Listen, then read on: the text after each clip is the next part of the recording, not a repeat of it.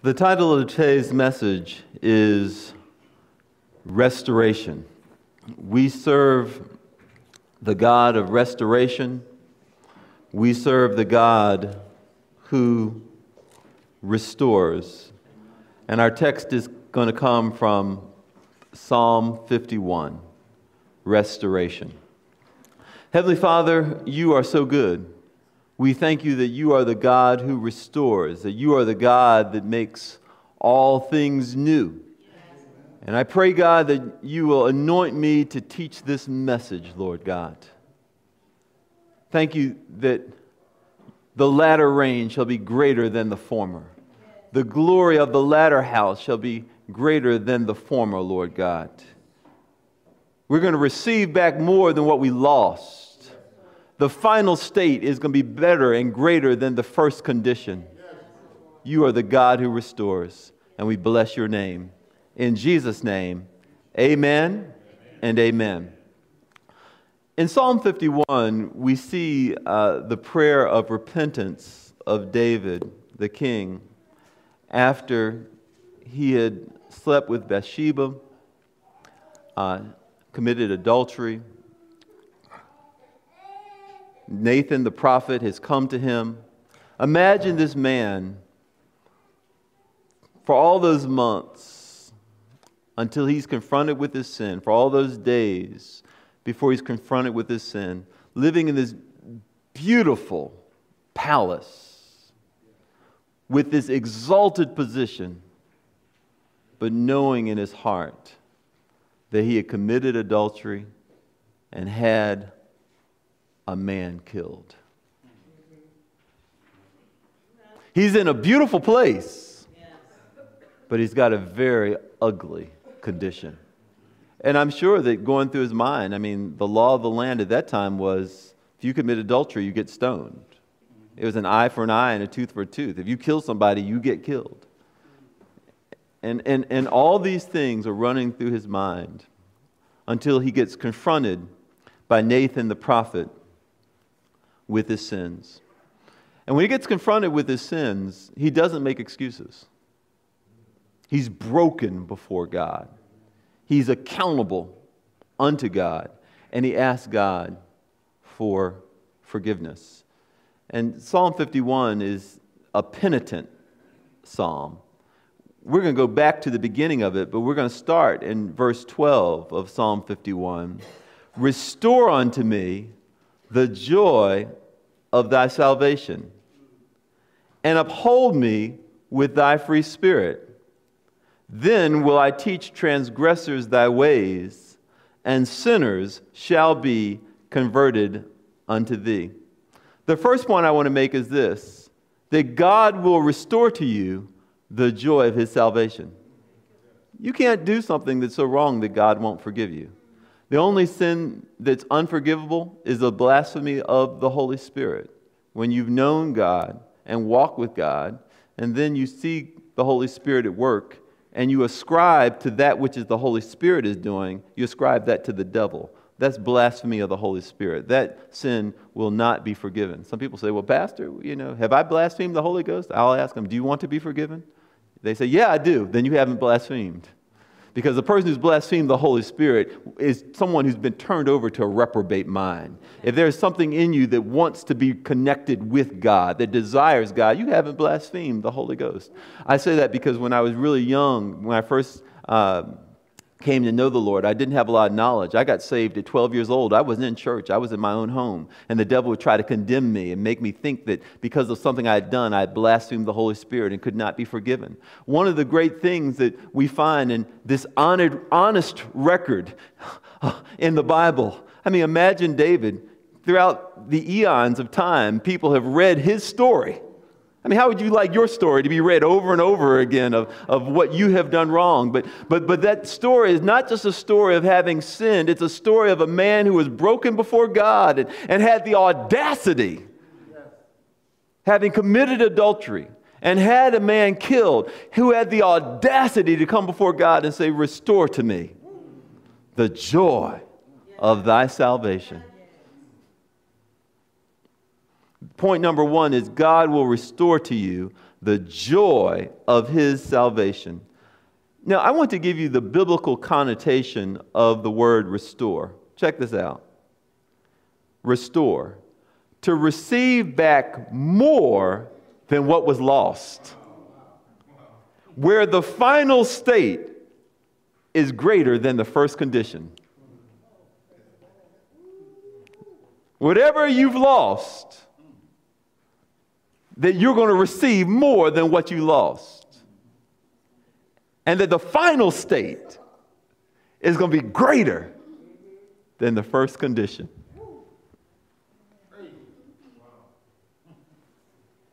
How many have lost some things in life? But when we are in Christ, Christ will restore so that the final state is greater than the first condition. You see, all of the things that we lose in life are not as a direct result of sin. I mean, it is in the sense that there wouldn't be loss if sin had not entered into the world. But all the loss we have is not as a direct result of a way that we have disobeyed God. Yet God is a restorer. So you know that restoration has come when the joy and gratitude you have for the time that you are able to spend with the person that you loved and lost is greater than the regret of the time that you've lost. Do you hear me? God can restore you to the point where the joy and gratitude you have, let's say you have someone you loved who went home to be with the Lord. God can restore to the point where the joy and gratitude you had for the time you were able to spend with that person is greater than the pain of the time that you've lost. That's restoration. Amen. How many people know that God can restore? Amen. There are times in our lives sometimes where we're dealing with folk who just don't seem like they want to change. And in your mind, you can feel like, I am wasting time. I am investing and pouring myself into someone that's not bringing forth fruit, not showing any appreciation. In fact, some folk, the more you love them, the less you be loved. But God is a restorer. God is a restorer because all that you're pouring in them, even though you might not see with your natural eyes what's happening, underneath the surface, God is at work. He's going to bring forth fruit. And even if that person is too much of a knucklehead to receive what it is you're pouring in, amen, there will be a product because just you participating and being a part of the cycle of love that God has initiated in his love for us, even if it does nothing for them, it will do something for you. Jesus loved his disciples until the end. Everybody say restoration. Yeah, I'm getting better. We are going higher in God. Amen? And whatever I have forsaken for the cause of Christ, I've only forsaken it with the expectation and knowledge that what I receive is going to be so much greater. There is also a restoration for those who have sinned against God. When we turn to God, God will not only forgive our sins, but will restore us fully, freeing us from the grip of the misplaced passion that led us down the wrong path in the first place. God will change our heart. He will change our minds. He will justify us and make us new. And here we have David crying out to God, restore to me the joy of thy salvation. Let's go back to verse 1. Have mercy upon me, O God, according to thy loving kindness. According to the multitude of thy tender mercies, blot out my transgressions.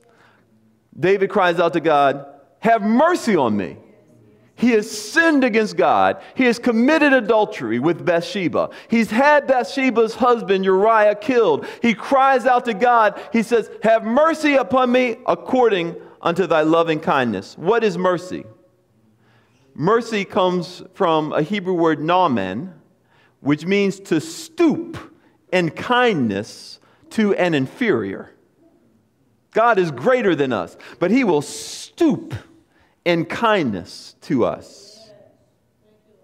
To favor. To bestow. It also means to move to favor by petition. In other words, we petition God, acknowledging our sins, and he stoops to us in favor. He could have judged us according to his sin, but instead he had mercy upon us and sent us a propitiation for our sin, Jesus Christ. That's mercy. Maybe I can break this down. Grace is God's unmerited favor. Yes. Some people would describe grace as getting what you don't deserve. Amen. Mercy is also favor, but mercy is not getting what you do deserve. We do deserve, based on our sin, to die and go to hell. But God has been merciful to us. When we petition him, he stooped. He came in the person of Jesus Christ. And he was merciful to us. How many people are thankful for God's mercy? If you don't need any of it, let me have some of yours. I need all the mercy I can get. Dictionary definition: mercy, compassion or forgiveness towards someone whom it is within one's power to harm. I mean, Christ could harm us. He could have punished us. We could have felt the full brunt of our sinfulness. But God, when we call upon him, he chooses to be merciful. That's part of his nature, to be merciful. See, David says, have mercy upon me, O God. Look at this. According to what? According to your loving kindness. It's an appeal to God's loving kindness. See, to appeal to God's loving kindness, you have to know that he is loving and kind. And that comes from an intimate relationship with him. You know that he is loving and kind when you really spend time with him. You know that's part of his, everybody say that's part of his nature. See, look, let's say, for instance, that you are trying to bench press 600 pounds, right? And you want me to spot you according to my power. Guess what? You're going to be sitting up under that weight for a while. Because I do well to bounce 60 pounds off my chest.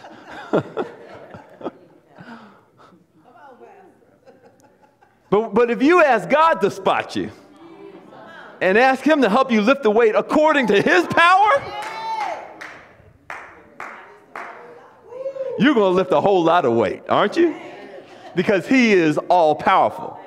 And so when you call upon God to be merciful to you according to his loving kindness, that can cover the sin of adultery. That can cover the sin of unbelief. That can cover a multitude of sins because God's loving kindness is so vast. But in order to appeal to that part of God, you have to know him in that way. Look at Psalm 63. It comes from intimate communion with him.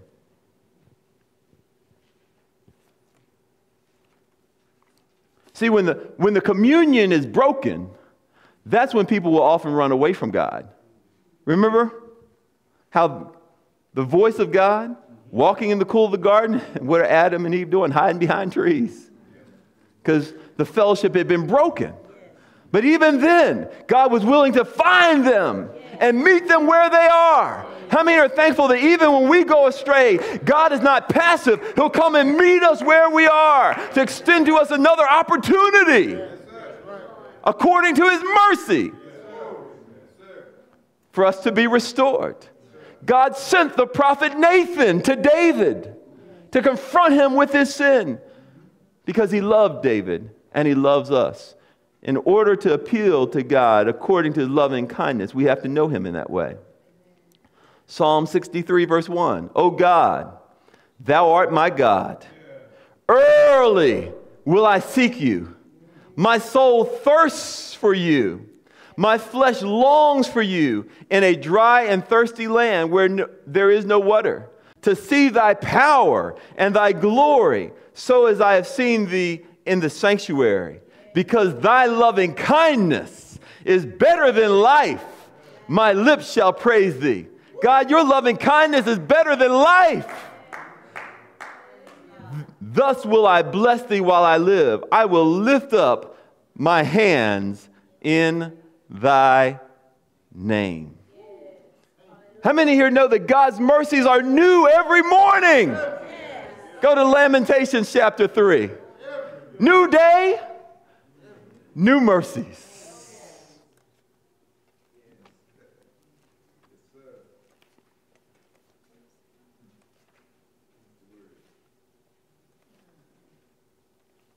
Oh, my Lord.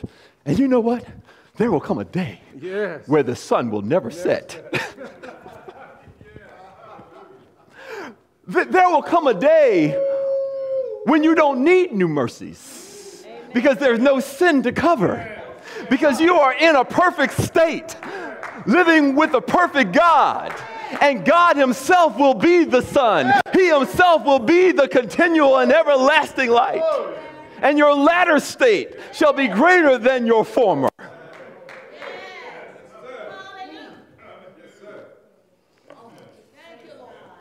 Lamentations. Hallelujah. Chapter 3. New mercies for a new day. We ain't in heaven yet. We need them mercies. Come on up, son. Here comes the sun. Here comes the sun. And I say, it's all right. Da-da.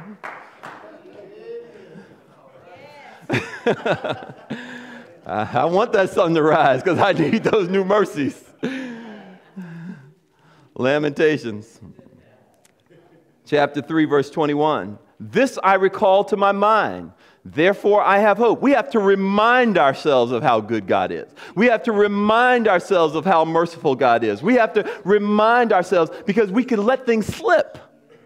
We can forget who God is and we can forget who we are. That's what happened to David. He got a glimpse of Bathsheba, and he forgot who God was in his life, and he forgot who he was. We've got to, everybody say, remind ourselves. When you get tempted by the devil, remind yourself of who God is. Remind yourself of who you are in him. It says, this I recall to my mind. It is of the Lord's mercies that we are not consumed, because his compassions fail not. The only reason why I wasn't struck dead years ago is because of God's mercies.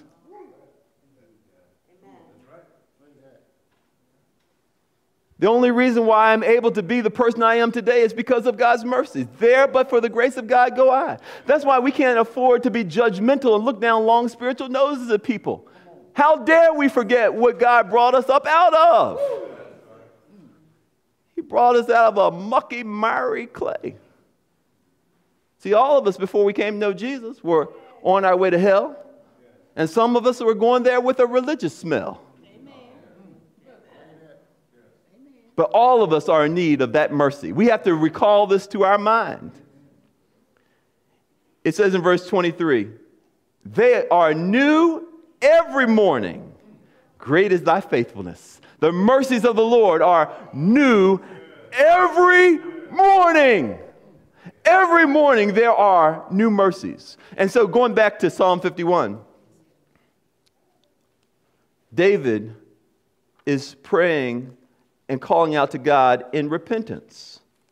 Psalm 51 says, have mercy upon me, O God, according to thy loving kindness, according to the multitude of thy tender mercies, blot out my transgression. Restoration begins with godly sorrow and repentance. Verse 2, wash me thoroughly from my iniquity and cleanse me from my sin. Sin and iniquity are not the same thing. To sin means to miss the mark. You know, let's say you're a bowman and you're trying to hit the bullseye and you bend your bow and you shoot your arrow. and your arrow misses the bullseye, misses the target altogether. You have missed the mark. God has given us a perfect mark. And when we sin, we miss that mark. That's what sin is. And so David says, cleanse me from my sin. But he also says, wash me thoroughly from my iniquity. Iniquity is sin at its worst. It is premeditated. I mean, you've thought this thing out and continual without turning to God. Now, if you continue in iniquity, eventually your conscience will be seared and sin won't even bother you anymore. You will totally lose your fear and love for God. But David, there was iniquity in his heart. There was a hardness of heart that had occurred in him. There was something that was happening in him that was causing him to continue in this sin, to continue in this lie, to continue in this cover-up. But how many people know that God can cleanse us of that too? He's saying, look, I acknowledge my sin. Verse 3, I acknowledge my transgressions, and my sin is ever before me. He's saying, I'm not covering it up. I'm coming clean. I'm no longer living in the shadows. I'm no longer living in presumption. You see, that one of the dangers for us as human beings is we have a way of thinking and working things out in our mind that has nothing to do with God's word. A lot of times when people have addictions, part of what keeps them in it is they keep saying to themselves, I'm going to find a way to control this thing.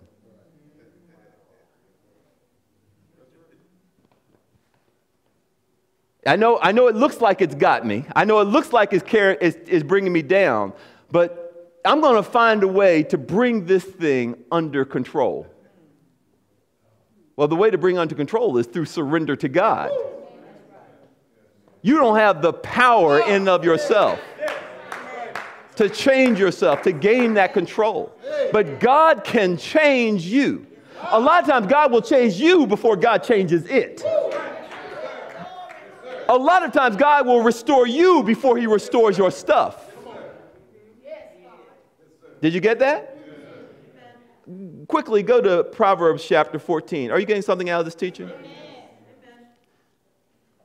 Are you glad that you sprung forward? I know you lost an hour of sleep and then had to work your way through all them snowflakes, and then, just that feeling of, you go to bed Saturday night and you say, oh man, I might be able to sleep in, and then you look out and there's snow on the ground, but there's not snow on, there's not a whole lot of snow on the road, but already kind of in your mind, you're saying, boy, I felt like this might be a sleep-in day, but you press on anyway. Say amen. How many people are glad you pressed on in?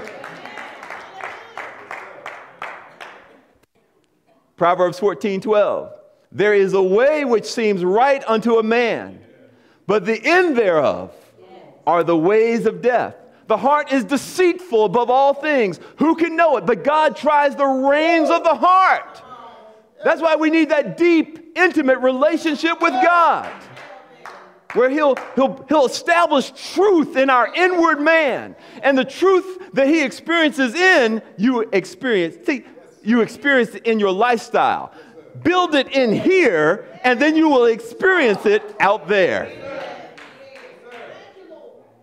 Somebody say amen. David acknowledged his sin. Well, God, this woman that you gave me, she's the one who gave me the fruit, and I did eat. No, it's me, God.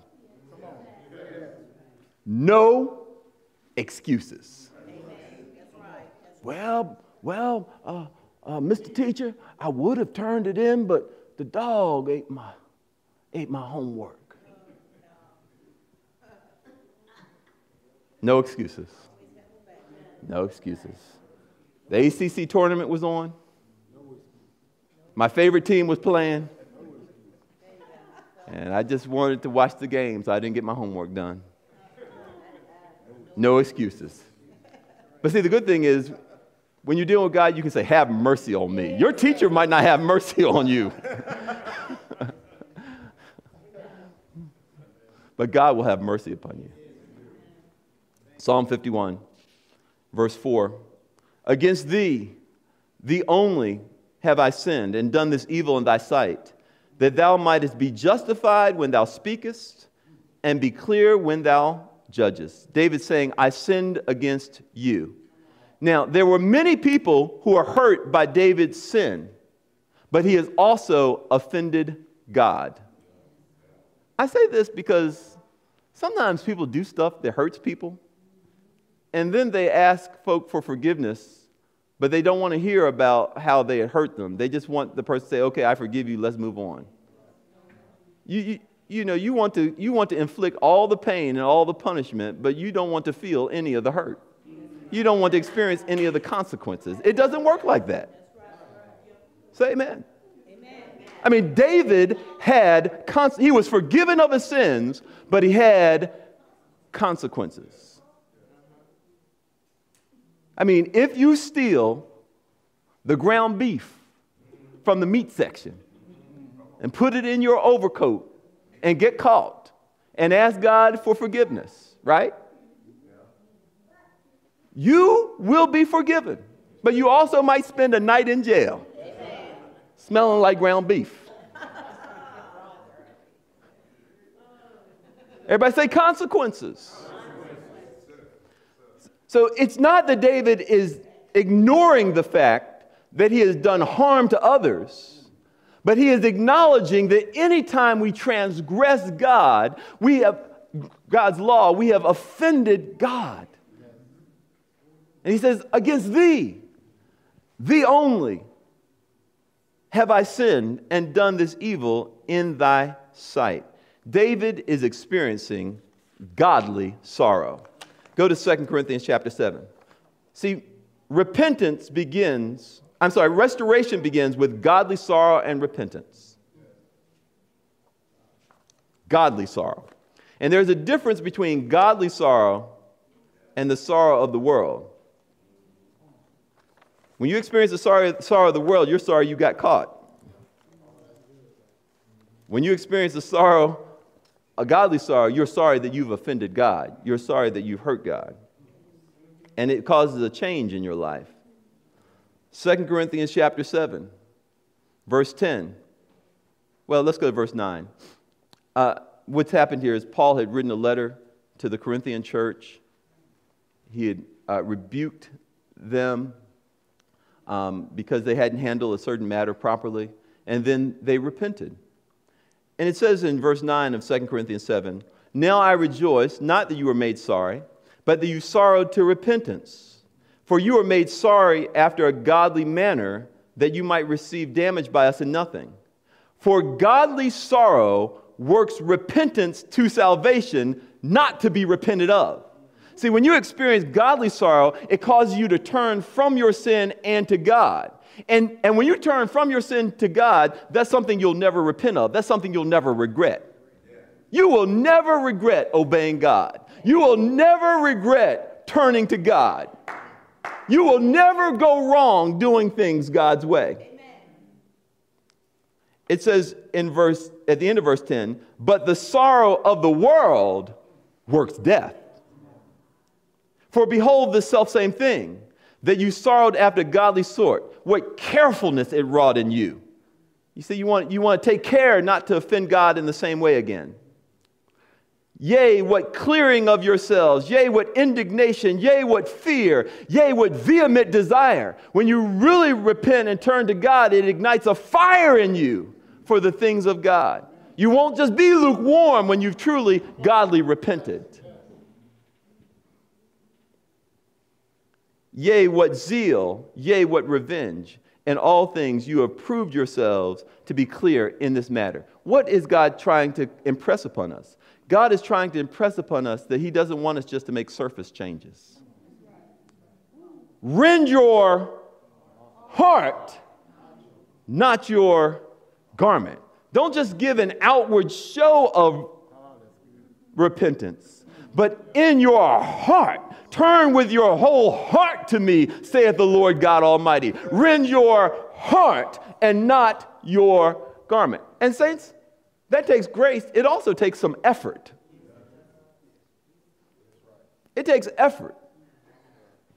I mean, the Bible says in Hebrews chapter 12, verse 4 and 5, you have not yet resisted unto blood, striving against sin.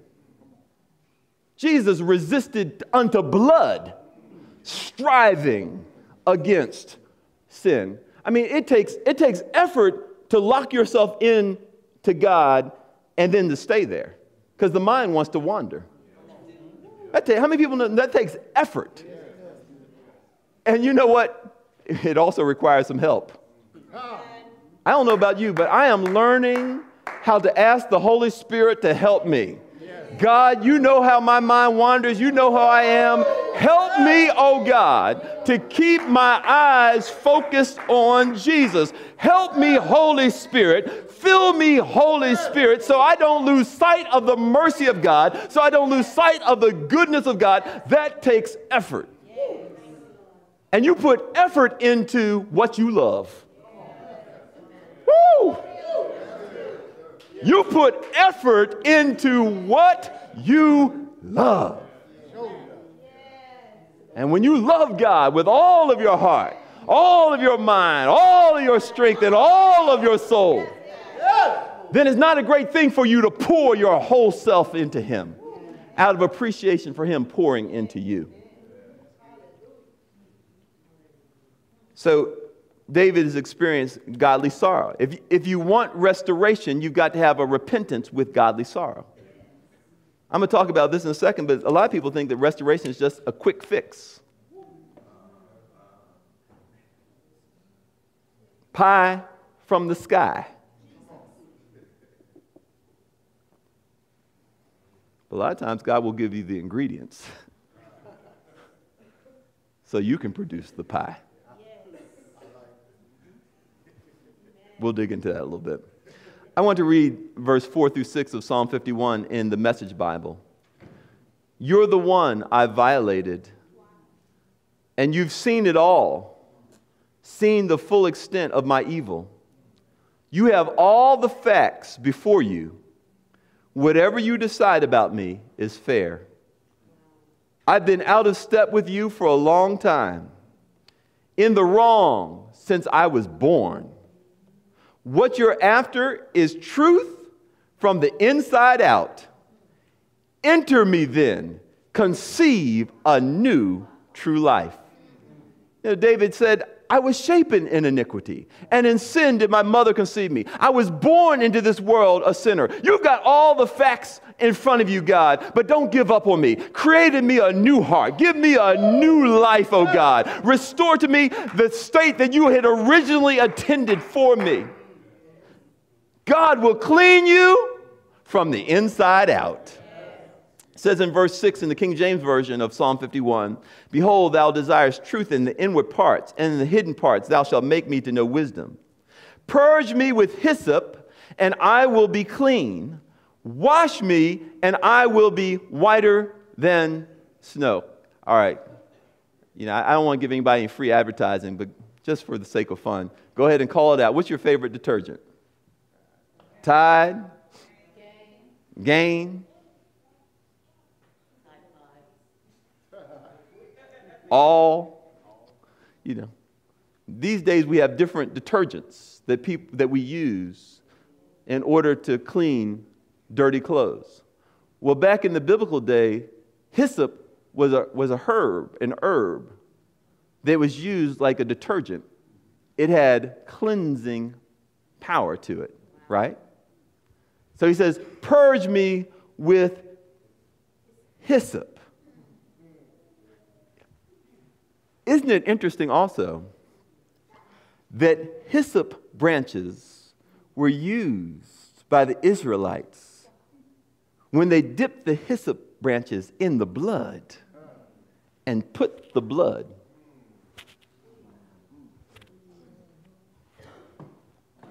on the doorposts and on the side posts so that the spirit of death. I think we ought to look at that. Exodus. Let's go to Exodus. Oh, my Lord. Chapter 12. Purge me with hyssop.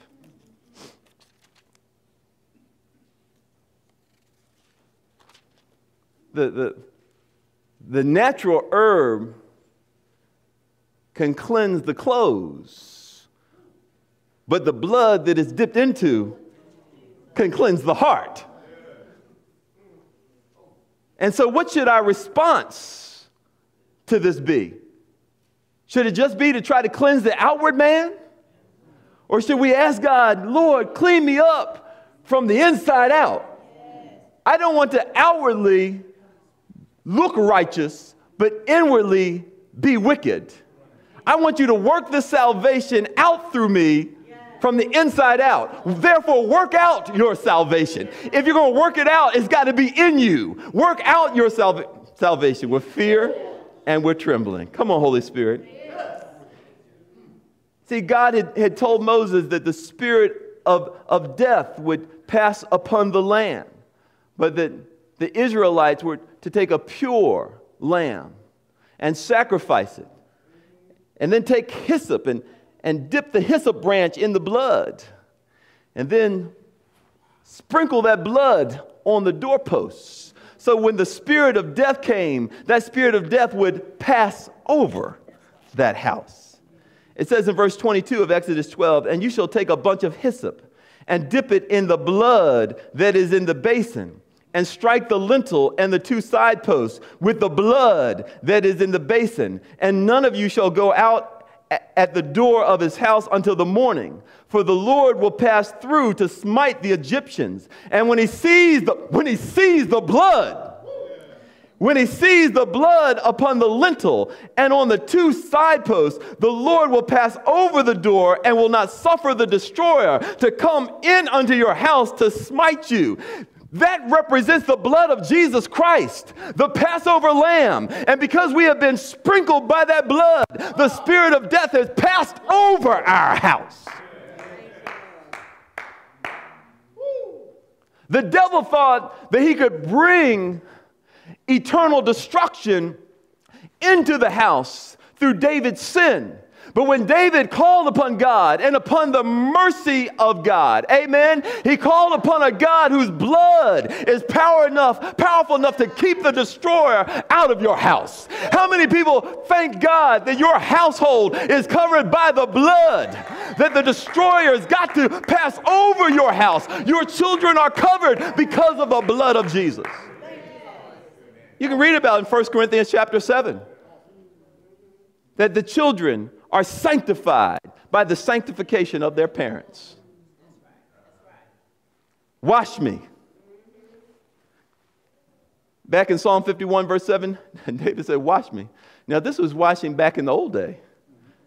You know, these days you just kind of throw your clothes into the washing machine, and it just has such a gentle cycle, and the water just kind of sprinkles on in there, and, you know, the clothes tumble around, and then they come out smelling like roses. But back in the day, man, when you wash clothes, you had to beat those clothes. You had to pound those clothes. You had to scrub those clothes. And that's what David wants God to do to him. He's not asking God to send him through a gentle cycle. He's willing to endure the full chastening of the Lord. But he knows that his latter state will be greater than his former.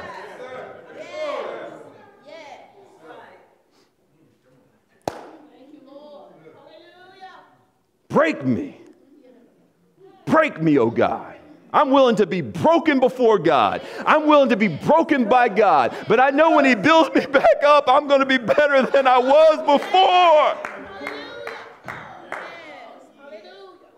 And the extent of my mess and my messiness and all the things I've done wrong are going to be tiny in comparison to the greatness that God reveals in and through me. I mean, I don't know if this makes sense to you, but I may have been a good sinner, but I'm going to be an even greater saint. Amen. I might have been good. I mean, when I was in the world, I might have been good at being worldly. Amen. But that's small in comparison to how great I am at being like God. Come on, preach. Come on, preach. I mean, think about Paul. I mean, before he became Paul, he was Saul. He was injurious. He was a blasphemer. He was a persecutor of the church. He even called himself a murderer. He was there breathing out threatenings when Stephen was killed. But when he got saved, he was more on fire for doing the things of God than he was zealous for doing the things of the devil. And so my question is, how is it that some people were wide open when they were in the world, but then mediocre when they come into the kingdom? I mean, if you can run strong and all night for the devil, how much more should you do for the God of gods who loved you enough to give Jesus Christ his son? How many have made up their mind that you're chasing after God with all of your heart, mind, strength, and soul? Restoration is not a quick fix, but a close, intimate encounter with God that leads to lasting change and renewal. I think I need to say that again. You might want to write this down. Restoration is not a quick fix, but a close, intimate encounter with God that leads to lasting change and renewal.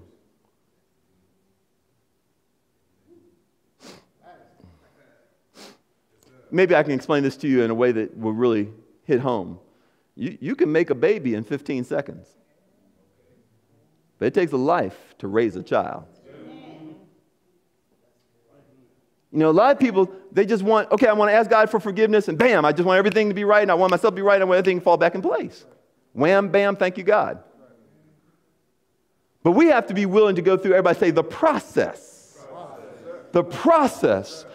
So we can experience a repentance unto salvation not to be repented of. One that leads to, everybody say, lasting change. And that requires a continual time and renewal with God. How many people have ever had God to restore you? The devil will come to your mind and say, okay, well, if you were in faith, you know, you would be all right right away. The moment you prayed, everything would be all right. But how many people know sometimes it's a process? But God allows you to go through that process because he knows about the product. He knows that your latter state is going to be greater than your former. Or to put it differently, you didn't get to where you were in one moment, and it might take God more than a moment to get you where you're going. But if you'll stick with God, he'll make you better. You'll be better off as a result of the process. You could spend 4 years in college, then get a 2 years master's degree, and come out of your master's degree making less than a person who has no high school education whatsoever. That can happen. The process won't always necessarily lead to an immediate product or even the product that you expected. But when you go through the process of God, you're always going to come out better than you were if you had refused to go through that process. If you want to experience restoration, you've got to be willing to experience, everybody say, process. Grieving is a process. See, as Christians, the Bible does not say we don't sorrow. The Bible says we don't sorrow as those who have no hope. But God will restore to you your joy. He will restore to you your strength if you continue to be broken and pour out your heart to him in the process. Everybody look at somebody and say, it's a process. And look at them and hug them and say, give them a big hug. I mean a big hug. And tell them, I'm in process. I'm in process. I'm in process. I'm in process. Woo! Woo! Restoration has finally come. Restoration doesn't begin the moment it gets better.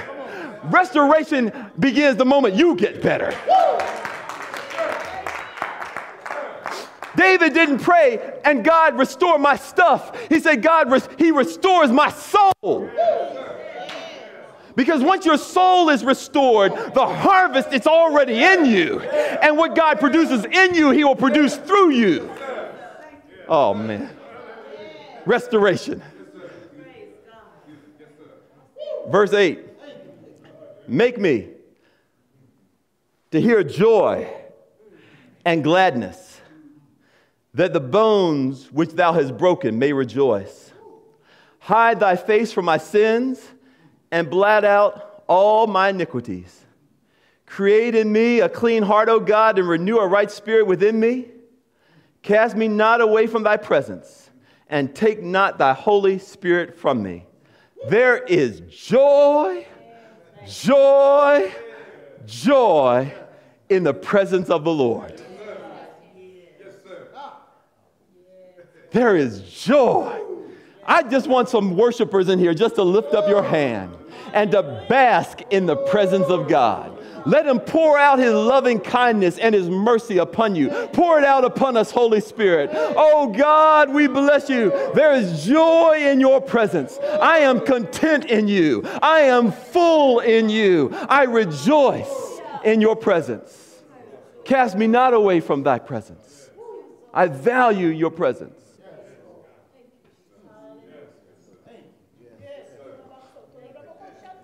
Hallelujah! Hallelujah! Restore unto me the joy of thy salvation, O God. I hunger and thirst after you. Fill me. Do you know why Jesus dropped such great drops of sweat and blood? Do you know why that came out of his pores? Do you know why his capillaries burst there in the Garden of Gethsemane? Do you know why he said, if it's possible, let this cup pass me by. Nevertheless, my will, not thy will be done. It wasn't because he was afraid of the physical torture of the cross. Because there are many other people throughout the ages who had been crucified. Jesus wasn't the only person who had been crucified. That wasn't why Jesus was in such anxiety. The reason why he experienced what he experienced is he knew that for that period of time, he would be separated from God. And having been God and with God from the beginning, the thought of being separated from him was unimaginable. He knew that he would have to experience strength just to go through 6 hours of being separated from God. And when you have tasted and seen that the Lord is good, the thought of not being in intimate fellowship with him, it's unthinkable because there's joy in his presence. Man, I'm going to tell you the truth. Life can be hard enough being saved. I have no idea how people who don't know Jesus do it. I know that's right. But there is joy in his presence. There is joy in his presence. How many have ever had hell breaking out all around you but had joy in your heart? How many have ever had God anoint your head in the very presence of your enemies so that your cup ran over? Surely goodness and mercy shall follow me all the days of my life. I shall dwell in the house of the Lord forever. There is joy in God's presence. David says, make me to hear joy and gladness. Verse 12, restore unto me the joy of your salvation. And so our first point is that God will restore to you the joy of his salvation. But in the second part of this verse, we get to our second point for today. It says, and uphold me with thy free spirit. I want to read verse 12 to you in the New International Version. Restore to me the joy of your salvation and grant me a willing spirit to sustain me. Our second point is God will restore you so that you are better than you were when you started. People often think that if they are better off, things will be better. And so there are sometimes when people think of restoration, they think of stuff. And if I get my stuff back, then I will experience restoration and things will get better. People often think that if they are better off, things will be better. God wants to make you better.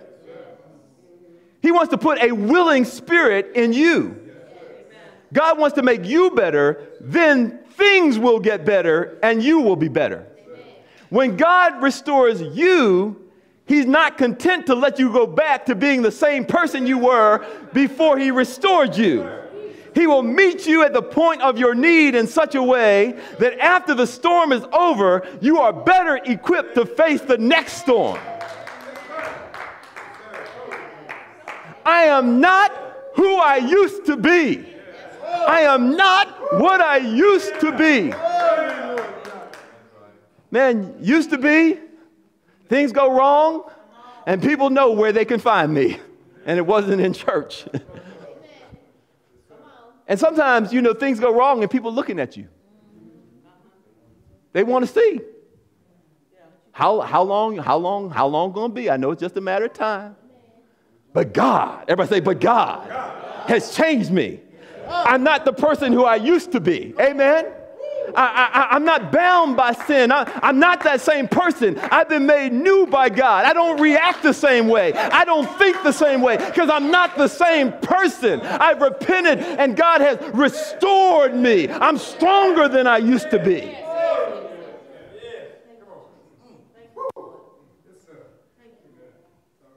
When God brings you back to where you were supposed to be, then you'll be able to produce what you were supposed to produce by his power with his favor. You see, in the book of Joel, the people of Judah had sinned. God sent locusts to eat up their harvest. Things got so bad that even the winos were howling for wine. You know that's bad. When the winos can't find no wine.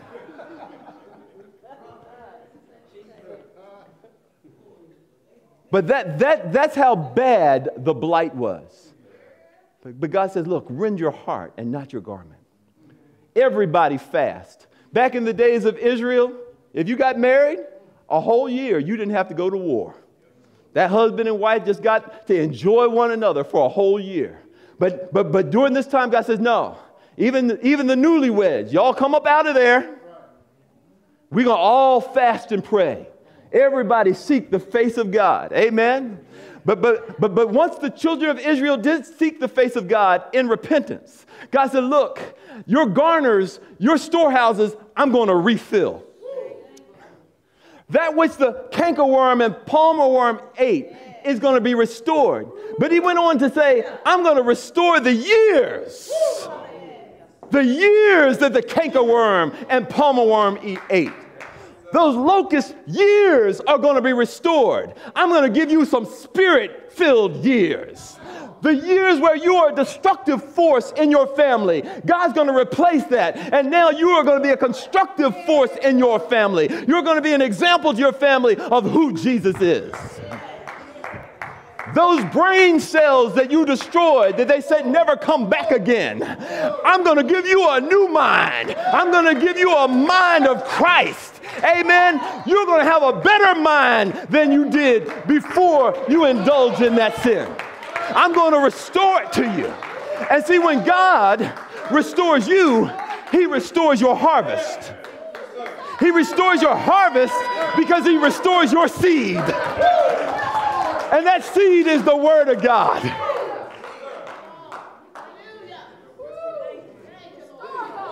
Woo! Somebody say restoration. Restoration. Restoration. God's taking you higher. God's taking you further. God has blessed you with a harvest. God has restored you. And look at what David says. Restore unto me the joy of thy salvation and uphold me with thy free spirit. Then will I teach transgressors thy ways, and sinners shall be converted unto thee. Once God restores you, go tell the lost who helped you get it all back. If God can save me, David's saying, he can save anybody. How many people got that attitude? If God can restore me, he can restore you too. You've got a witness. You've got a testimony of the restoration power of God, and it's too great to keep to yourself. Restoration, restoration, restoration through Jesus Christ our Lord. Give the Lord a clap offering. Hallelujah! Hallelujah! Thank you, God, for restoring us. Heavenly Father, we thank you that you are the restorer. You're the restorer of our souls. And you've called us to be the repairer of the breach. Once you restore us, we have a responsibility to go and tell other people about Jesus Christ. Come and see a man. Restore the years. Last Sunday, I taught on restoration. Restore the joy. Today, we'll teach on restoration. God restores the years. Heavenly Father, you are our God, our deliverer, and our restorer.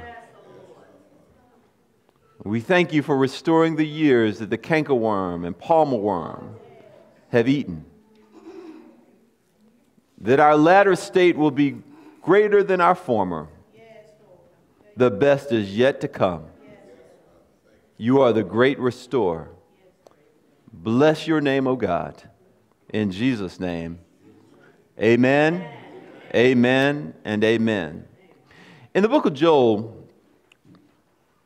we find this prophet named Joel who's letting the people of Judah know, the southern kingdom, that because of their sins, God is going to send a plague of locusts. And these swarm of locusts are going to destroy the crop. They're going to get into the storage bins. And that there's going to be a great dearth, a great famine in the land that's going to impact every area of society. But that if they will repent, that if they will call a solemn assembly, if they will fast and pray and seek the face of God, that God will restore the years that had been lost by this swarm of locusts. And that's where we pick things up in Joel chapter 2, verse 25. God is speaking, he says, I will restore to you the years that the locust hath eaten, the cankerworm and the caterpillar and the palmer worm, my great army which I sent among you. God says he will restore the years. Now, in natural terms, once years are gone, you can never get them back.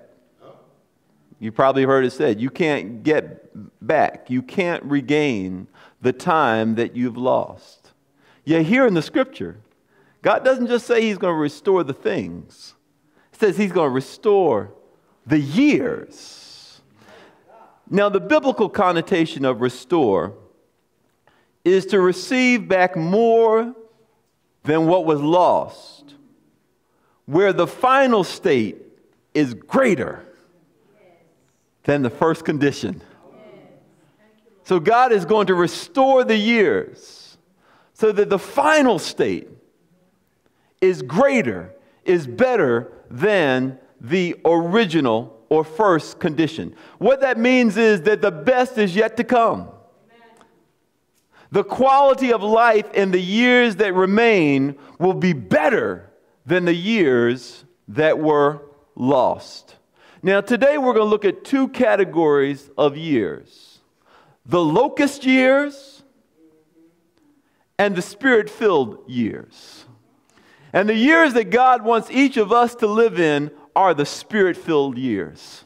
The years of abundance, the years of his grace, the years of his mercy, the years of answered prayer. Those are the years that God has called us to. But in order to get to the spirit-filled years, we've got to get past the locust years. Does anybody here know something about the locust years? Yeah. We're going to talk about them. Look at Joel chapter 1, beginning in verse 1. Joel chapter 1, beginning in verse 1. The word of the Lord that came to Joel, the son of Pethuel. Hear this, you old men, and give ear, all you inhabitants of the earth. Hath this been in your days, or even in the days of your fathers? In other words, the swarm of locusts that God is going to send, it's going to be more severe than anything that anybody had ever known. In other words, we know that there are cycles that locusts come up out of the ground, and there are cycles that things happen. But God said, this is not any ordinary swarm of locusts. This is an extraordinary swarm of locusts that I'm going to send your way because of your disobedience, because of your sin. Something like nobody's ever seen before. Tell ye your children of it, and let your children tell their children, and their children another generation. That which the palmer worm have left, so the palmer worm's going to eat some stuff, but what he leaves behind, the locusts are going to eat. And that which the locust has left, hath the cankerworm eaten. And that which the cankerworm has left, hath the caterpillar eaten. There won't be nothing left, right? What the bill collector doesn't get, the lawyer gets. And what the lawyer doesn't get from you, the physician gets. And what the physician doesn't get, the numbers man gets. There ain't going to be nothing left.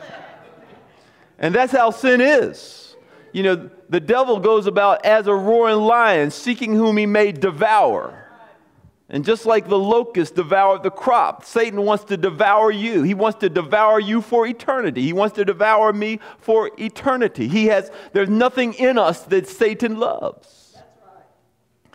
Awake, you drunkards, and weep, and howl, all you drinkers of wine, because of the new wine, for it is cut off from your mouth.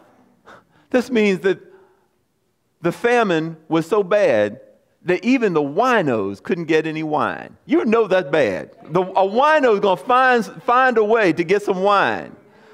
But because the grapes have been eaten and the vines have been consumed, the drunks are cut off from their wine.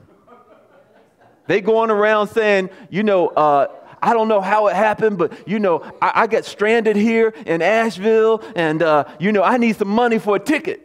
So I can go to my hometown. You got $40, you can loan a brother, and everybody broke. The wino can't get any wine. That's bad. How many of you know that's bad? So it says, awake, you drunkards, weep, howl, all you drinkers of wine, because of the new wine, for it's cut off from your mouth.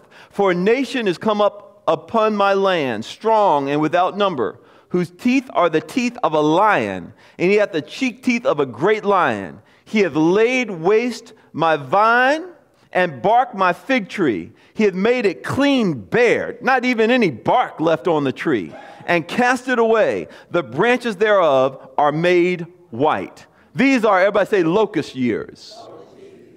Locust years are years where what you produce is devoured, and your harvest is consumed. How can this happen?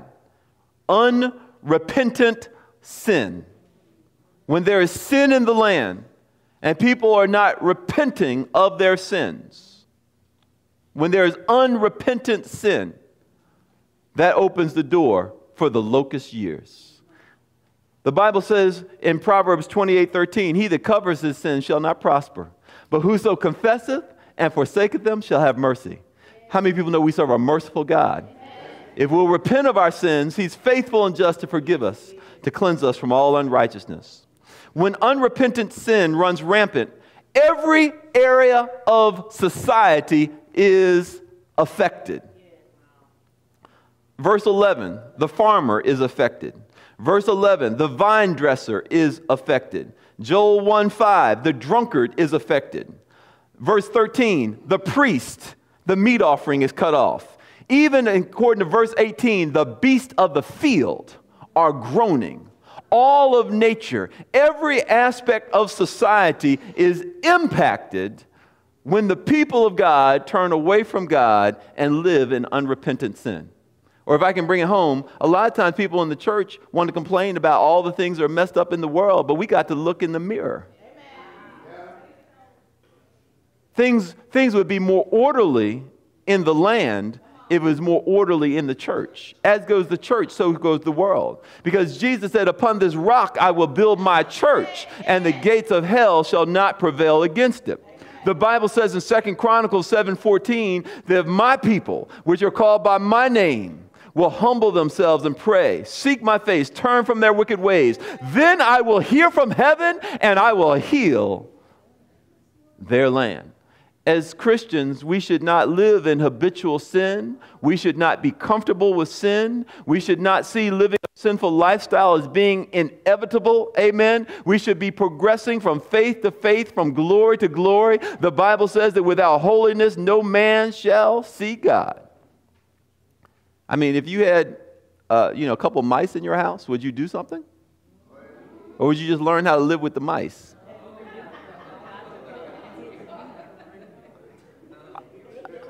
I see some mouse droppings. Maybe he's just dropping by just to, check out the cheese in my refrigerator. And then no. You see some mouse dropping. There's not just one mouse. There are a couple of mice. You see 2 mice. For every 2 mice you see, there are another 14 mice up in your insulation, multiplying. And they're quiet jokers too. They're quiet jokers for a while until they overpopulate and have to go out of their hiding places. But once you see them, that means that they've overpopulated where they are. Now they've been pushed out. And that's how sin is. It will metastasize. It will grow. It will spread. You got to sprinkle some blood on that sin to kill the sin. Hey, man, if you want to kill the mice, you might have a mouse trap. You might have one of those little sticky things, or you might just get out your broom like the old folk and knock it upside his head. But you better do something. Get you a cat, do something. Get you a black snake will do it. Get you a black snake, but you better do something. Some people say, no, if the mouse don't run me out, I know the snake will. Well, what's our remedy? Our remedy is to call on the name of the Lord and not to let sin have dominion over us, because we've been bought with a price. We serve a great and mighty God, and we are strong in the Lord our God. See, to put it in today's parlance, when sin runs rampant, the rich, the poor, the young, the old, the saved, the unsaved, the minister, the sinner, everybody is affected. Now, how do we move past the locust years? How do we move past 1 step forward, 2 steps backwards? How do we move past cycles of continual dysfunction? Anybody want to know that? How do we move past the locust years so that we can live in the spirit-filled years of abundance? Number 1, you got to understand why the locusts have come. See, God will do something to get your attention. God will use circumstances and situations to get your attention. Look at somebody and say, pay attention.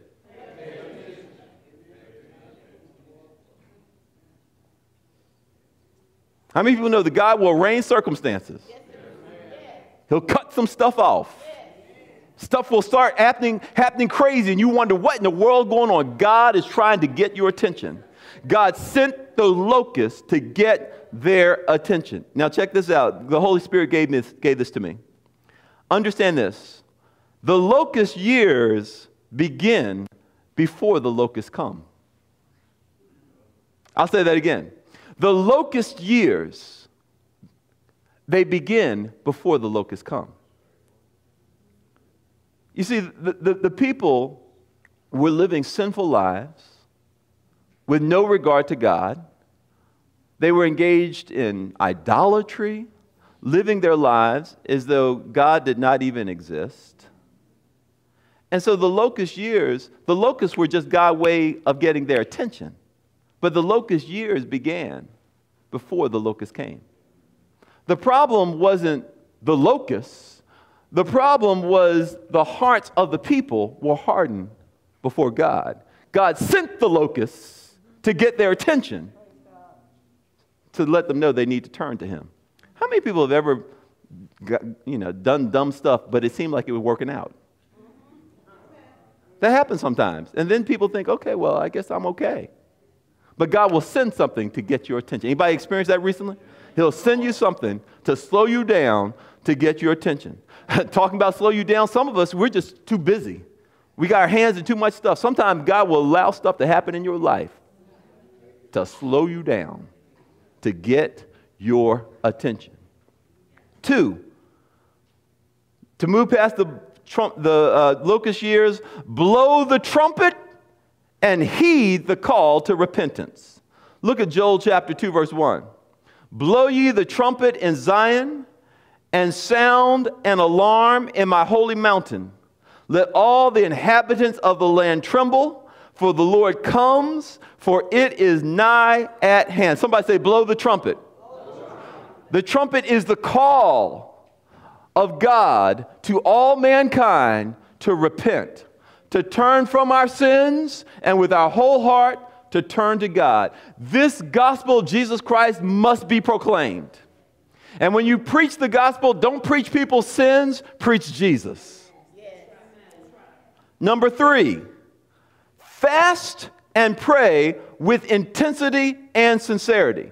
If you want to move from lack to abundance, if you want to move from the locust years to the spirit-filled years, then you're going to need to fast and pray. Then you're going to need to turn over that plate. Eat no food, drink plenty of water, and call out to God. Now, I can hear some stomachs talking to me right now. Lies you tell.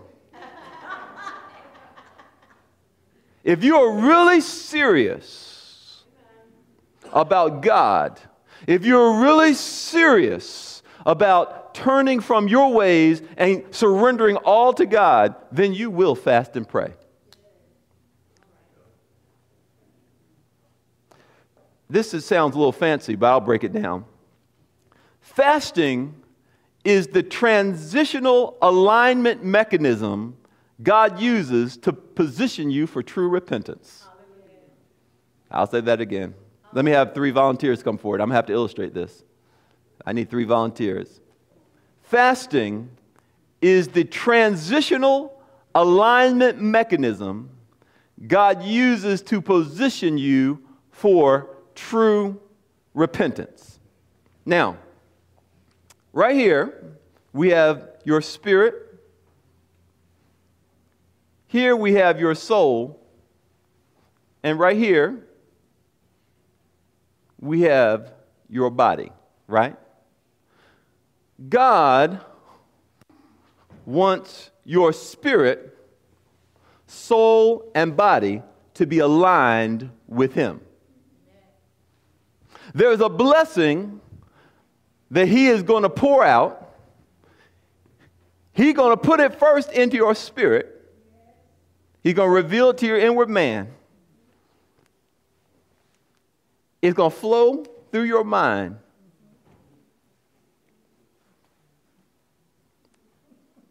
And your body.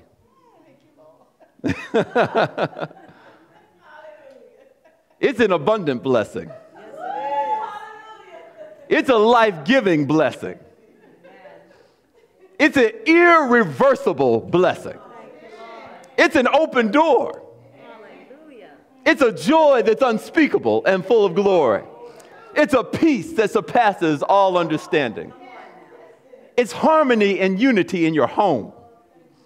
It's everybody being on the same page, going in the same direction. It's a raise. It's a financial increase. It's debt-free living. It's the power to be an ambassador for Christ and to lead other people to Christ that they might know Jesus as Lord and Savior. God wants us to be lined up, right? But there are times where our body is out of alignment. It's doing its own thing, right? And our mind is just confused, just going all over the place. Just keep moving, okay? And our spirit is full of self. Go ahead and hug yourself instead of full of God. Right? God wants to bring it back into alignment, right? And so what He tells you to do is He tells you to fast. He tells you to deny your flesh so that it can get in line. You see, like the Bible talks about worshiping and bowing down. a lot of times God gets our physical body involved with what he wants to do in our spirit to line us up.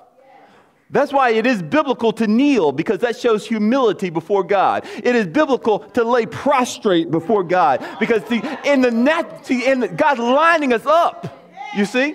And so he gives us a mechanism to line up the flesh, amen, so that our soul, spirit, and body can be lined up with God. But see, fasting and prayer lines you up, but it also sets you up for transition. Because see, God's going to restore. He's going to move you from your original state to an even better state. He's going to move you from where you are to where it is he planned for you to be. He's going to move you from mediocrity to excellence. He's going to move you from scarcity to abundance. He's going to move you from sinfulness to righteousness. He's going to transition you. He's going to restore the years. And so when you fast and pray, what you're doing is you're preparing yourself for, everybody say, transition. Transition. Because God, turn around. It's going to take you higher. Come on, let's go up. Stay together now. Thank you, Lord. Keep going. One step at a time. God is going to transition you higher. Amen. How many people are ready to go higher? Now, if you're going to go higher, you're going to have to transition, right? And if you're going to transition, you're going to need to fast. God tells his people to fast. All right, you guys going back to your seats. Look at it. I want you to make certain you see it in Joel chapter 1, verse 13 and 14. Gird yourselves and lament, you priests. Howl, you ministers of the altar. Come, lie all night in sackcloth, you ministers of my God, for the meat offering and the drink offering is withholden from the house of your God. Verse 14. Sanctify you a fast. Call a solemn assembly. Gather the elders and all the inhabitants of the land into the house of the Lord your God and cry unto the Lord. Fasting. Amen? Fasting. Denying yourself food and drink. Fasting and prayer does not move God. I'm sorry, fasting does not move God. Fasting does not move God. Faith moves God. But fasting breaks the authority of the flesh that you might be more resilient to the spirit. Fasting sets the condition for transition. Woo! Amen. Did you get that? Yes. Fasting sets the condition for transition. Before Jesus began his earthly ministry, what did he do? After he was baptized, he fasted and prayed for 40 days and for 40 nights. Sets the condition for transition. So, how many are serious about living the Spirit-filled life? If you're serious about living the Spirit-filled life, you will fast. But you will not only fast, you will also, everybody say pray.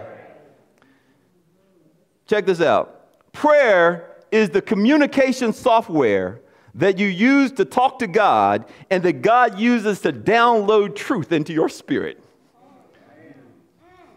It's the communication software that you use. That's how you talk to God.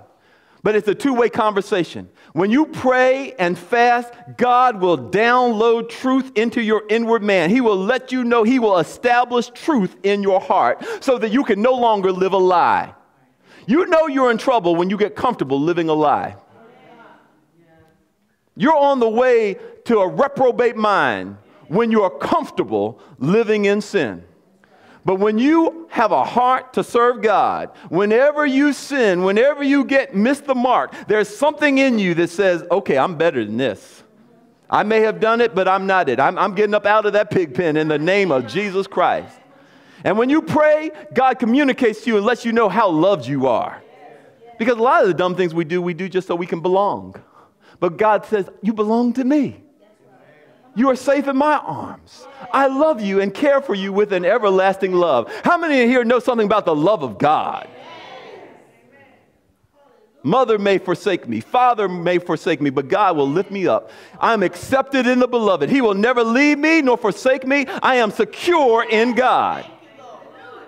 And so 3, fast and pray. But when you fast and pray, you need to do it with, everybody say, intensity and sincerity.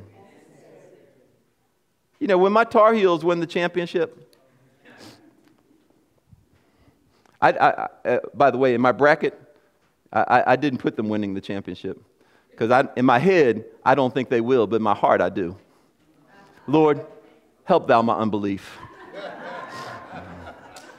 But when my Tar Heels win, I'm not going to stand up on my feet and say, go Tar Heels. There's going to be an intensity. First, I'm going to call all them Duke lovers.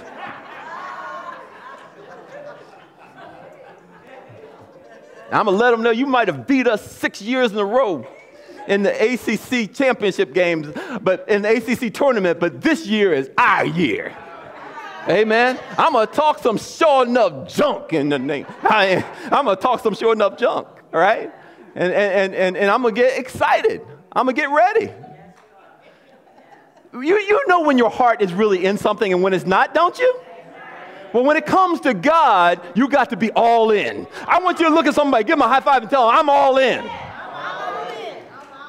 I'm not just pity-pattying God. I'm worshiping him. I'm all in for God because he's all in for me. There's got to be some intensity and sincerity. And that's why the book of Joel says, rend your heart and not your garment. To really repent of our sins, we've got to have some godly sorrow. We got to be serious about God and the things of God. A man of God who really had an impact on my life is Shari's dad, Elder Teddy Smith. And Elder Smith's wife passed away in her sleep. But one of the things that Elder Smith told me was that the very last thing that his wife told her, that Sister Smith told him was, I'm serious about ministry. Yeah. Are you serious about the call of God on your life? Are you serious about Jesus Christ? When you're serious about Jesus, you won't let anything distract you or deter you because you are sold out to God. But when people are just sorry they got caught or wish that things were just a little better, that's different than really understanding in your heart that you have sinned against God and you want it to be right between you and God. There's got to be a sincerity and that brings us to point 4. Repent. Turn from your sins and turn to God with your whole heart. Joel 2 and verse 12 says, therefore also now saith the Lord, turn you even to me with all your heart and with fasting and with weeping and mourning, and rend your heart and not your garments. Turn unto the Lord your God. Look at this. For he is gracious and merciful, slow to anger and of great kindness, and it repenteth him of evil. Who knows if he will return and repent and leave a blessing behind him, even a meat offering and a drink offering unto the Lord your God. You know, God has decided to send some locusts, but if we repent, who knows? He might turn back the locusts and leave a blessing. When God visits you,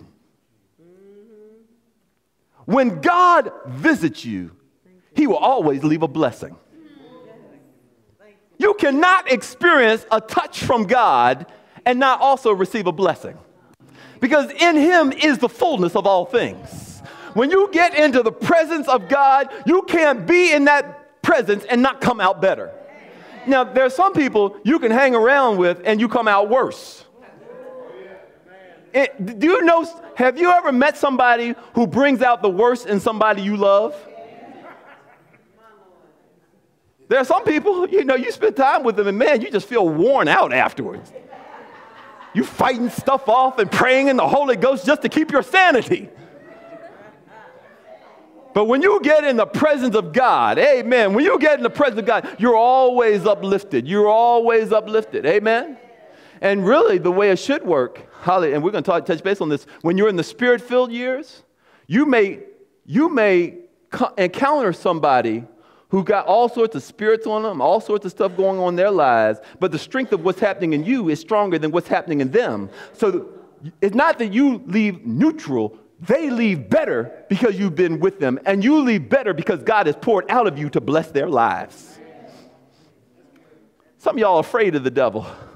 Some of y'all are afraid to be around crazy folk because you're afraid you might grow crazy. Amen? But the soundness that God has put in you is greater than the craziness that's in them.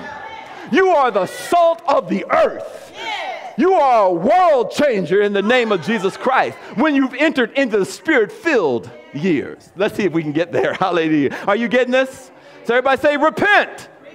We got to turn from our sins and turn to God. Point number 2. So point number 1 is this. Write this down if you're taking notes. Point number 1. The locust years end where repentance begins. I'll say that again. The locust years end where repentance begins. The locusts come because of our unrepentant sin. But when we turn from our sins and turn to God, the locust years end where repentance begins. Point number 2. After repentance comes deliverance. When you repent of your sins, God will deliver you. Look at Joel chapter 2, verse 18. Now, in verse 12 through 17, there's been a call to repentance. We read about in verse 12, turn to me with your whole heart. Then in verse 18, it says, then will the Lord be jealous for his land and pity his people. Did you know that God's name is jealous? I think it's Exodus 34:14. God's name is jealous. You see, it's sinful for you to be jealous over something that's not yours, but it's biblical for you to be jealous over that which is yours. Yes. God says, you are mine, and I'm jealous over you. I ain't sharing you with no devil. How many people praise God that God's not going to share us with no devil? He said, look, I want you. God says, I want you all for myself. I love you with an everlasting love. I'm not a suspicious husband, but I'm a jealous husband. I'm a jealous husband. You can take my car. Yeah, you can take my car. You can take my refrigerator. But if you try to touch my wife, it's on. It is on. It's on. Because that's my wife. And see, that's how God is over you. That's my child. And if you want to mess with my child, you picked a fight with me. That's why no weapon that's formed against you shall prosper, because God is on your side. And he will fight the battle for you. Somebody say amen. And so after repentance comes, everybody say deliverance. Then will the Lord, when you repent, then will the Lord be jealous for his people and pity his people. And this brings us to point number 3. God doesn't just deliver, he restores. Look at verse 19. Yea, the Lord will answer and say unto his people, behold, I will send you corn and wine and oil, and you shall be satisfied therewith. And I will no more make you a reproach amongst the heathen. God claims us as his children. The Lord answers and says, oh my Lord, I'm going to restore to you what's been stolen from you. And verse 20, but I will remove far from you the northern army and will drive him into a land barren and desolate, with his face toward the east sea, and his hinder part toward the uttermost part of the sea. And his stink shall come up, and his ill savor shall come up, because he had done great things. God says, I'm going to remove your enemy. I'm going to make your enemies your footstool. Verse 21, fear not, O land, be glad and rejoice, for the Lord will do great things. What is God saying? I'm going to restore your joy. You see, when we repent and God delivers us, he not only delivers us, but he restores us. You see, the Bible says in Nehemiah chapter 8, verse 10, that the joy of the Lord is your strength. The devil wants to take your joy away, because if he can take your joy, he can also take your stuff. Because your joy is your strength. But when you got your joy back, then your stuff is protected too, because the joy of the Lord is your strength. That's something that Satan cannot touch. Your joy. God will restore your joy. Has anybody ever been through a season of depression when you just couldn't see the light of day? There were just the clouds of the sun was shining, but the clouds of sadness were so strong that life just didn't even seem worth living. But when we turn unto the Lord and the Lord shines upon our situation and speaks concerning us, amen, then we can experience that joy. Then the sun will come out again. Then we will have hope for tomorrow. Somebody say amen. God will restore your joy, and you shall rejoice. Can I give you an English lesson? Joy is a noun. Joy is something that you have. Rejoice is a verb. Rejoice is something that you do. If you rejoice, you will have joy. That's why we need to lift up our hands in the sanctuary. That's why we need to dance before the Lord. That's why we need to clap our hands and give glory to God. Get your body involved with what God has downloaded into your spirit. Rejoice and be glad. If you're feeling down and in the dumps, then do the opposite of how you feel.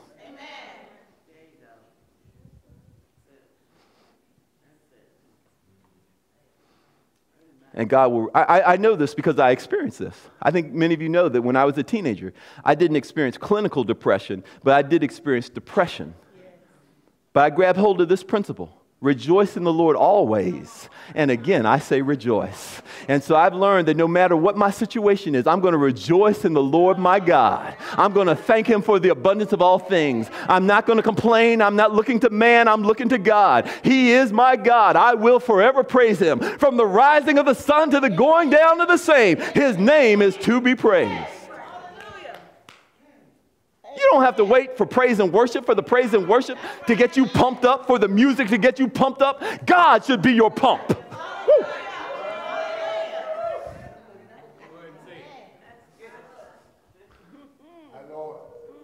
Everybody say restoration.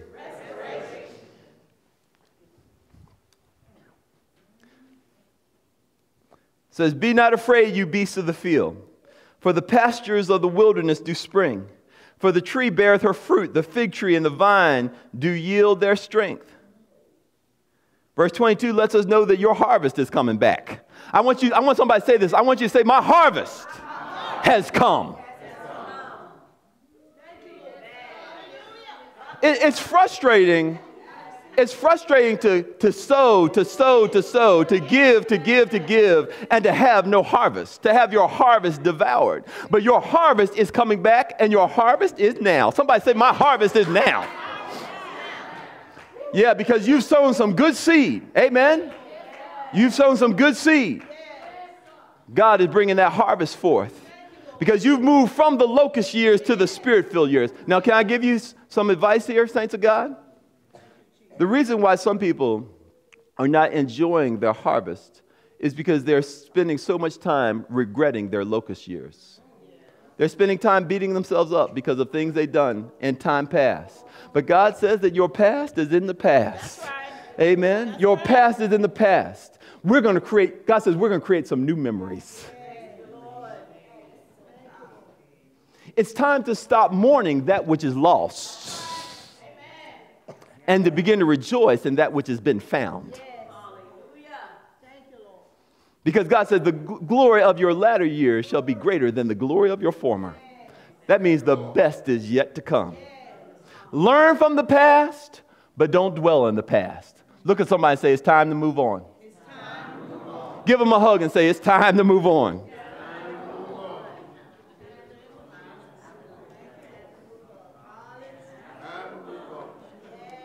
And when you move on, don't move on alone. Move on with God. Move on hand in hand with God. Don't try to do it by yourself. Move on with God. Because every time we try to move on in our own will, we mess it up. But when we move on with God, hand in hand with God, it works out. Amen. You can never go wrong obeying God. You can never go wrong doing the will of God, because he'll never take you in the wrong direction. It says in verse 23, be glad then, you children of Zion, and rejoice in the Lord your God, for he hath given you the former rain moderately, and he will cause to come down for you the rain, the former rain and the latter rain in the first month. He's going to send a former rain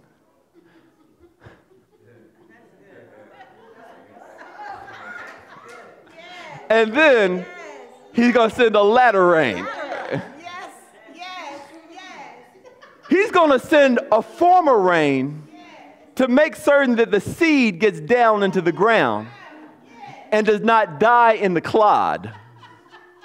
But then he's going to send a latter rain to make certain that you have a bountiful harvest. He's going to send a seed to make certain it goes in. He's going to send a rain to make certain it goes in. He's going to send a rain to make certain it comes out with abundance. And the latter rain will be greater than the former. You may have sown 10 seed, and you may reap 10 apple trees, but all of those apple trees have hundreds of apples on them. So what you reap is going to be even greater than what you sow.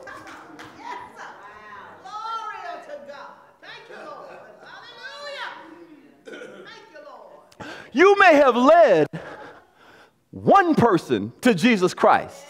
That was good seed. But that one person might lead 3 other people. And those 3 other people might lead 3 other people. So as a result of that seed, there might be thousands of souls put into your account. Whatever you give to God, you will always get more in return than what you gave. When you give to the devil, you'll always come out with less. When you give to God, you'll always come out with more. You will be better and it will be better. Y'all didn't get that. I need to say that again. You will be better and it will be better. Some of y'all just want it to be better because you're tired of it whipping your butt. You're tired of what it is doing to you. But God doesn't just want to make it better. He wants to make you better. That's why the Bible says in Psalm 23, says he restores my soul. Because if he'll restore your soul, then all the stuff will come with that. Once you are restored, then it can be restored. Your mind can be restored. Your reputation can be restored. Your strength can be restored. God wants to restore you. Once he restores you, then he will restore it. Look at somebody and say, God's working on me. And he's working on me not by condemning me.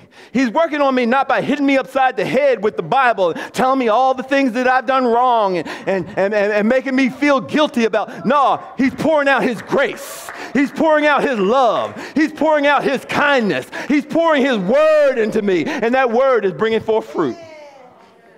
Everybody say restoration. It says in verse 24, and the floors shall be full of wheat, and the fat shall overflow with wine and oil. What does that mean? That means pressed down, shaken together, running over, shall God pour into your bosom. No caps. The God of the increase fulfilled potential, fulfilled purpose. God says, not only is your checking account going to be blessed, your savings account's going to be blessed. And there's going to be more than enough, not just for you to have your needs met, but for you to be a blessing to others.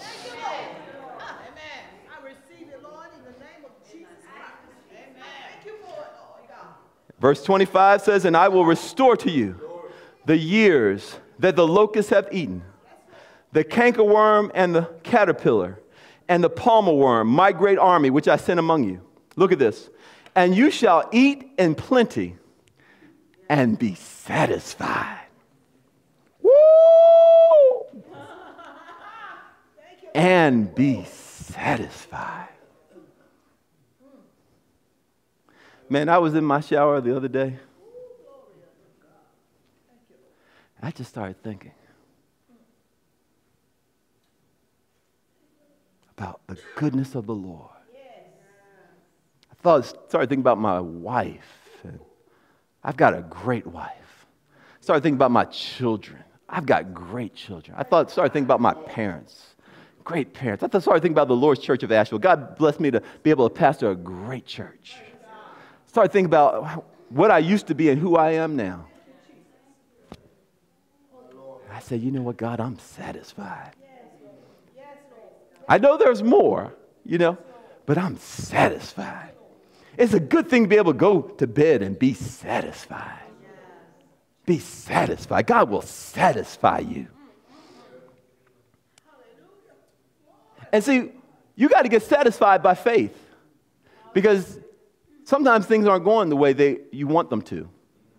And sometimes people aren't acting the way you feel like they should.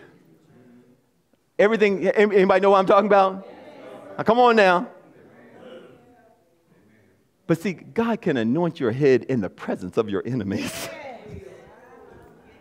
So that all sorts of confusion is happening all around you. But you're in right relationship with God and you're satisfied. He restores my soul. You shall eat in plenty and be satisfied, and praise the name of the Lord your God that has dealt wondrously with you, and my people shall never be ashamed.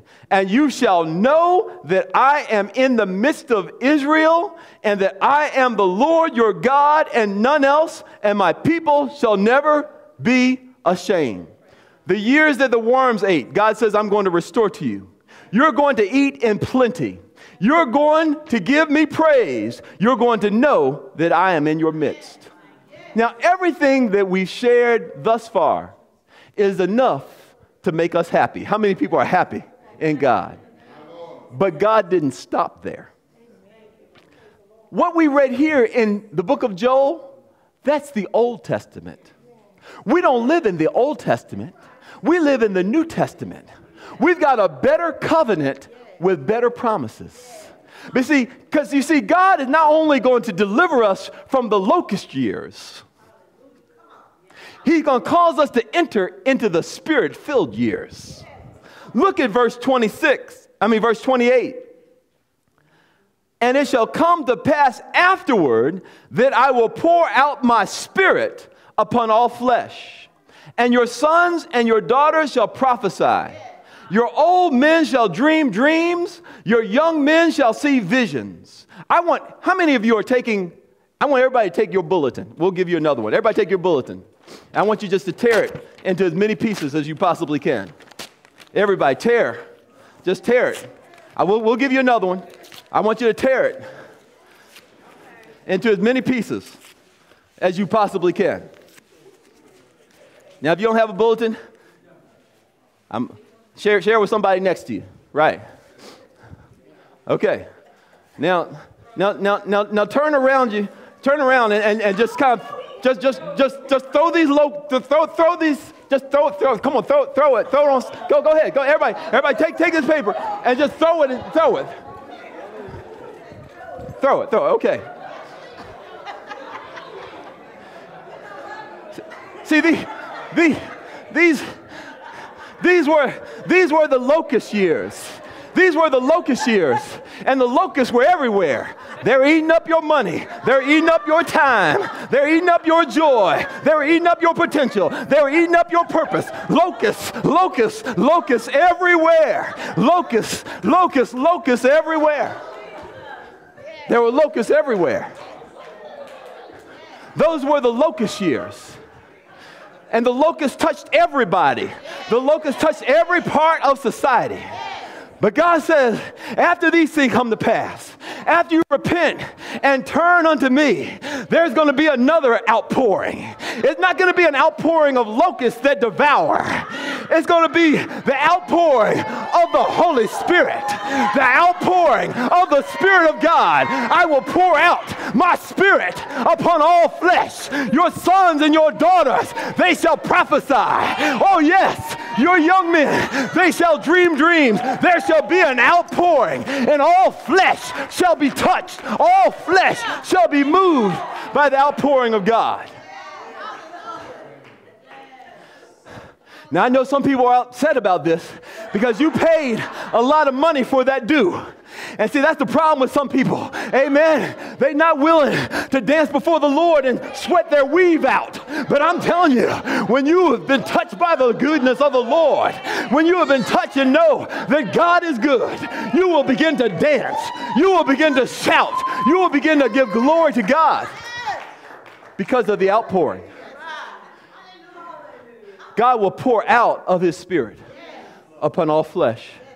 And we see point number 4 is this. Check this out. The restoring is in the outpouring. You see, if we had time, let's go ahead and everybody stand up. Everybody stand up. And we're going to do a sweep. We're going to do a sweep. All right, go ahead and pick it up. Go ahead and pick it up. Pick it up. God.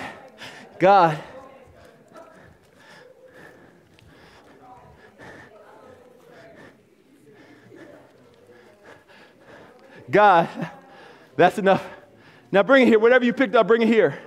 Bring it here, right here. Just bring whatever you picked up, bring it here. Amen. And go ahead and put it in this jacket right here. Put whatever you've picked up, just pick it up. Put it right here. Amen. Just put it right here. Everybody say no more locusts. Say no more locusts.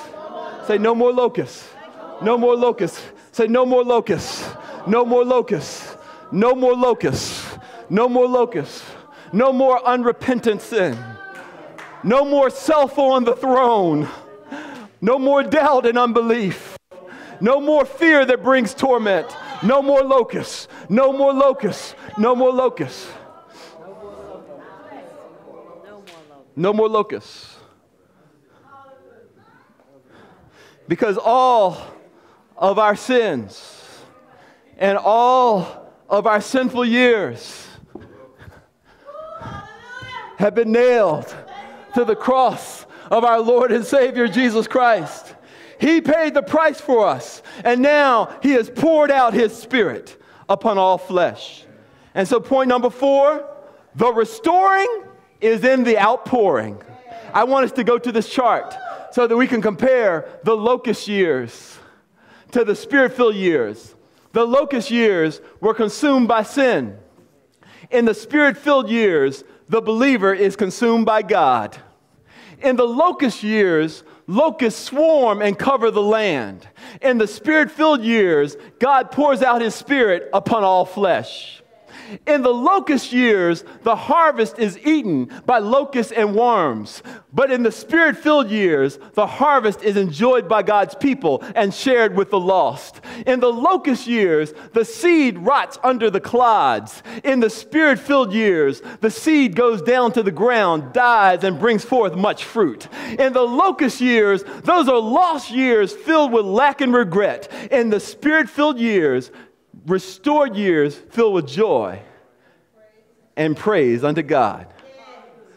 My God has delivered us.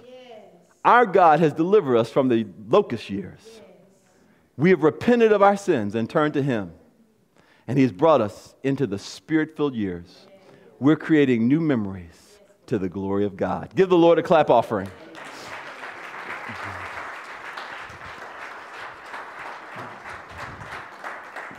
Ushers, can you help me by throwing what's in here away and then bringing me my jacket back? Thank you. Let's go before the Lord in prayer.